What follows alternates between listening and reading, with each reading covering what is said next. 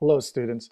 In this video, I'm going to show you how you can change your X and Y axis on a graph or any set of data. So typically when you're in Excel, the first column that's highlighted with your data is on the X axis, and then the second column that you highlight will be on the Y. And it just does that because alphabetically X and Y. Now, right now, you can see I have the mass, which is from a range of 0 to 30 grams. So 0 all the way up to 30 grams. And then for my domain, I'm from 0 to 10. And I see that from 0 to 10.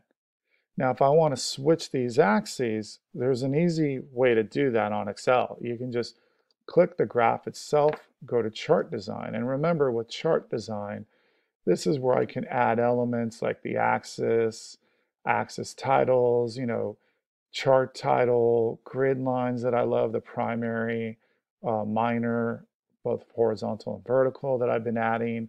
I was showing you how you can just click on this as well to get those to pop up so you can look at your axis options that way. So you have a minimum and a maximum of 10. We see minimum, maximum of 10. The major uh, grids or ticks are 1. We have that here, and the minor. But really, again, what this video about is actually switching the data. So I want this 0 to 30 to be on my X, let's say, and I want this 0 to 10 to go on my Y. Once I click on the graph, I can go to select data.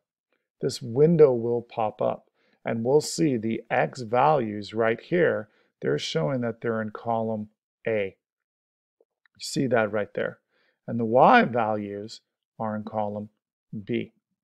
So a really easy way to fix this is I can just go over here. There's probably an easier way, but I'm just doing it the way that I know, and it's not too long, is I'm switching the A's and the B's.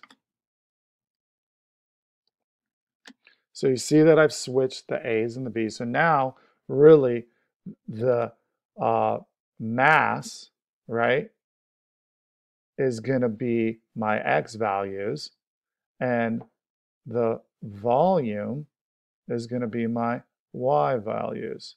So now this will go for Y 0 to 10 and for X 0 to 30 once I click OK. And I see that I did that.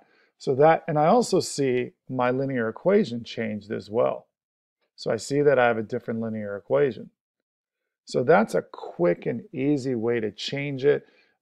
Obviously, if you want, you can just take this, copy, cut, move this over and paste it. That's another option that you always have. So again, that's just to show you two ways to switch the axes in Excel. And I hope that was helpful.